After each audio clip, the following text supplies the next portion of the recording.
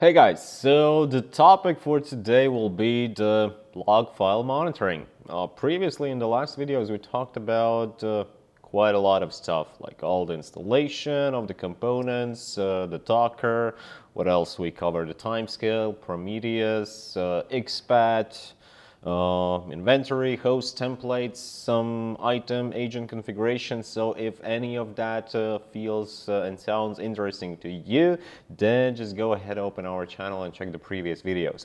But today, yeah, just like mentioned, the log file monitoring, how to monitor your log files on Windows or on the Linux machines. So first of all, you need to remember that the log file monitoring, the native one, is achieved with the Zabbix agent. But what's most important, you must use the Zabbix agent active mode. It is not possible to use the log items and do the log file monitoring with a Zabbix agent passive item type. So you always must use Zabbix agent active. And let's quickly remind ourselves what do we need to keep in mind for our agent active checks to actually work. First of all, I already have, just like usual, I have my Zabbix series host in the front end. The version is the recent one 4.2.1, and I have a CLI. So remember, in the agent config file, which is located in etc zabbix_agent_d.conf, we basically need to use two parameters. First of all, the server active, which is IP or the DNS name of your Zabbix server or proxy if this agent is monitored by the proxy. So this will be the IP or the DNS name to which agent first of all will connect and request the configuration, like what do I need to monitor, and it will be a log file in this case, and then IP or DNS name to which agent will send the data. And the next one is hostname. Hostname must match the host name in the front end, like this. This is the host name, Zabbix series, and it is a case sensitive. If I have an uppercase S here in the front end, then it must be also uppercase in the configuration file. Otherwise, you will have your items in the front end, you will have Zabbix server, Zabbix agent up and running, no strange error messages, but still you will not see the latest data in the front end. So remember, must match, case sensitive, and don't mess up. We're talking about a host name, not about a visible name. So that would be the quick review about what do we need to keep in mind for our active checks to actually work. And now let's get into the actual items. I've already prepared the in this case, four log monitoring items, and each of them is doing some different things. So you can collect just all new lines in the log file, or you can do some filtering, matching based on the regular expression, extracting some specific output of your extracted log line, display it in the graphs and stuff like that.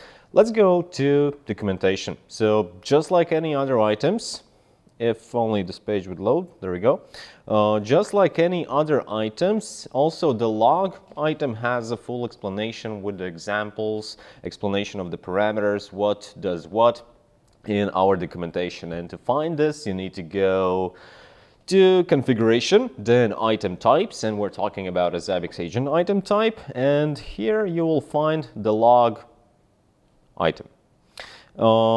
Also very similar is log RT, which is basically the same. The only difference it is for the logs that are rotating, so changing their names based on some conditions, as example the log file size. But today we're talking just about a log. So log file monitoring, you see quite a lot of parameters that we can use, but it's mostly optional, so not mandatory. The only mandatory parameter is the file, because we need to specify file is the full path and name of the log file that you want to monitor. So it will be var log, I don't know, httpd error_log. Then the next one is the regular expression parameter, but you see it's inside the brackets, which means that it is optional. But if we want to use it, then it will be a regular expression describing the required pattern. So we will be filtering something in our log file. Encoding, pretty straightforward. Max lines, maximum number of new lines per second the agent will send to the Zabbix server or proxy. This parameter overrides the value of max lines per second in the Zabbix agentd.conf. So this is already mentioned in the agent config file, and the default value is 20. So each second, the agent can send 20 lines of the log to the Zabbix server.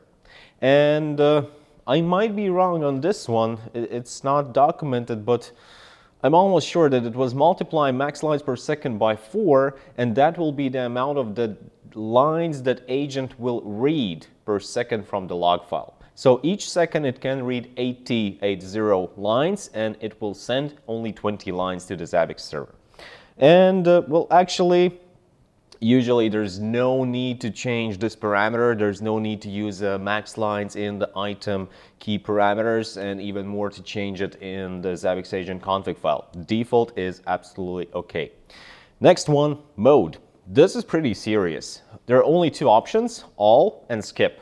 And usually in 99% of the cases you will have to use the skip. Because let's say you have some kind of error log, which is of course already existing on your virtual machine or physical server for months or even years, and it already has a lot of lines, a lot of error messages. Then you decided to start using Zabbix, you've installed the agent, configured the log monitoring items, and if you will not specify this mode parameter to the skip, the first time agent will check the log file, it will check for all the file from the beginning. So it is possible, and most likely you will receive a lot of lines that might be like up to a year old. And if you have some triggers configured, then you will also receive a lot of false positive trigger alarms about the lines that actually are from the past.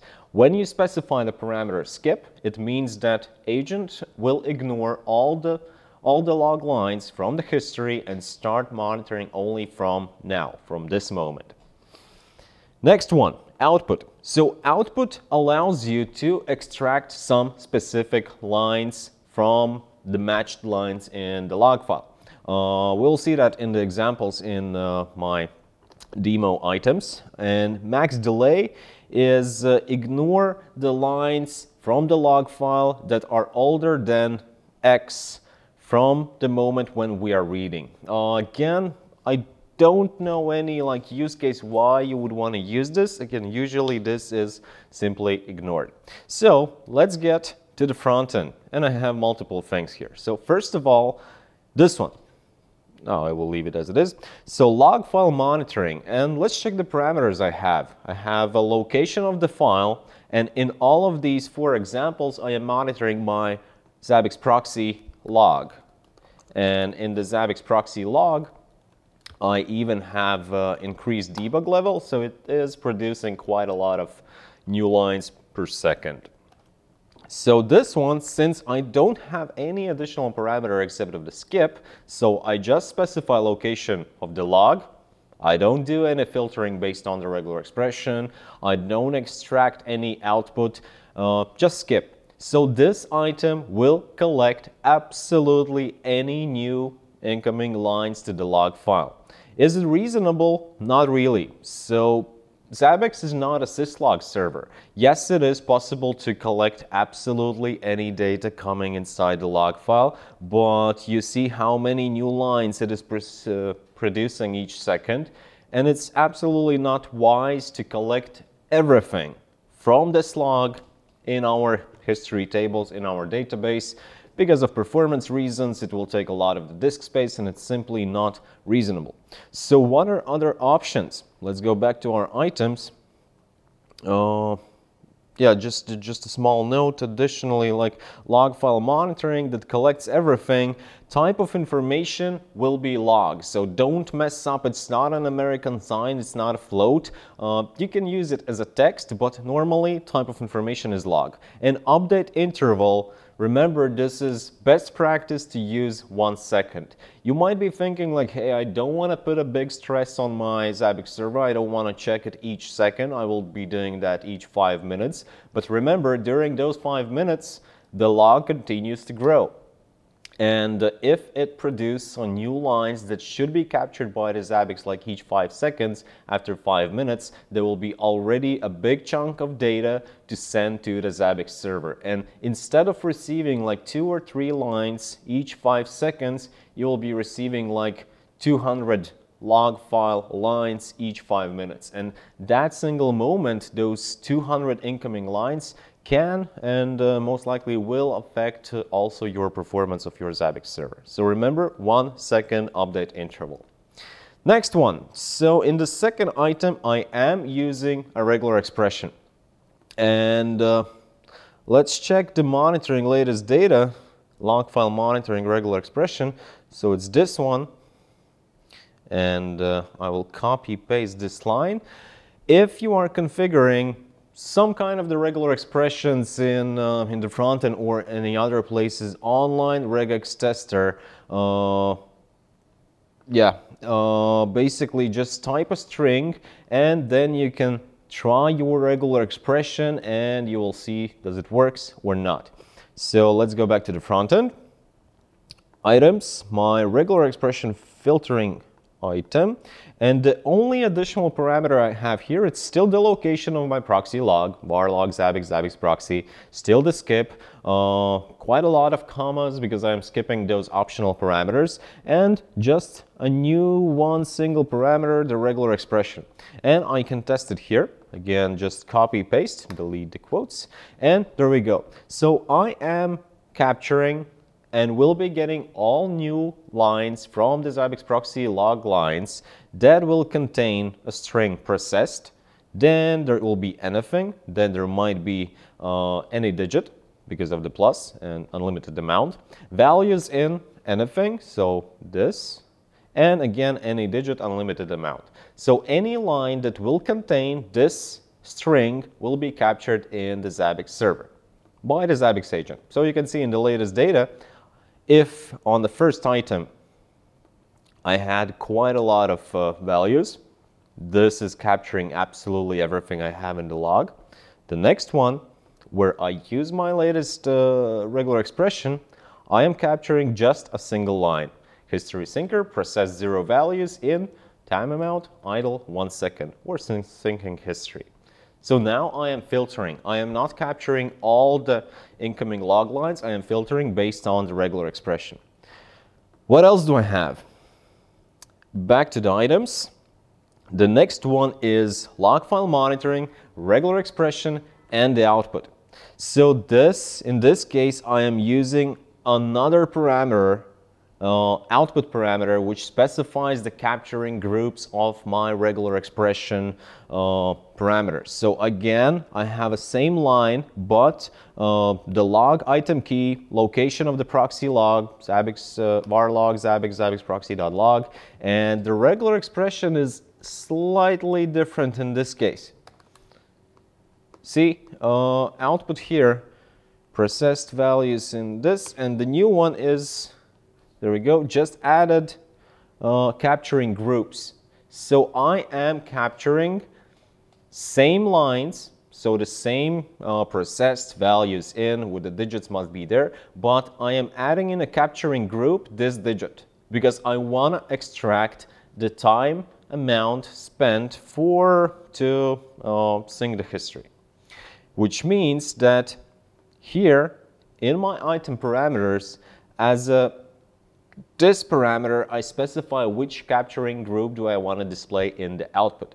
If I would add 0, \0, it would display in the latest data just this part. Everything that matches from my regular expression.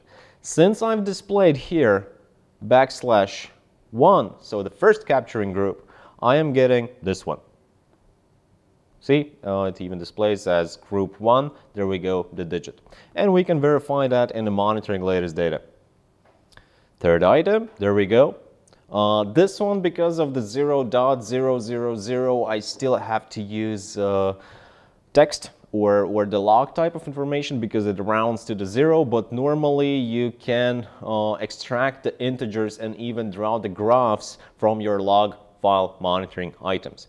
And the last one, What do I have here? I don't even remember. So this, first of all, the same log, Zabbix agent active, the location of the proxy log file, the regular expression that we are capturing, and skip. And see, here I have a capturing group 0.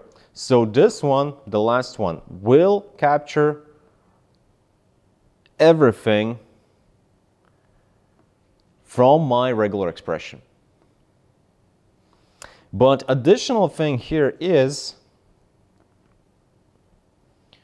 that I've added the log time format. So it is possible to not only, let's say, capture the log line itself, but also extract the timestamp from the log. And here you see this first part, 23077, is the process ID which wrote this mentioned log line. Next one is just a separator, then it's year, month, date, separator, hours, minutes, seconds, and nanoseconds. Here it's not relevant for us. So if we want to extract it, we need to use also the placeholders. And you can check the example here, like the format is like this: years, months, days, hours, minutes, seconds. Everything else serves as a placeholder.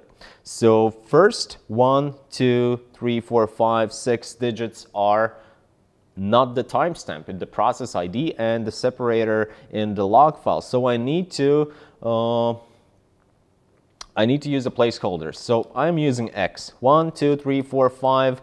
Till I get to the actual beginning of the year. Then use for egrets, months, days, again a separator. Here, this one, it also serves as a separator, hours, minutes, seconds. That's it. That's all you have to do. And then in the monitoring latest data, I see additional column, which is actually the local time. So you can see there is a timestamp when the value was collected and the actual local time, which is the time of the log line written to the log. Yeah, something like that. And you can see in the previous items, I have not used it, and that's why the log local time column is empty.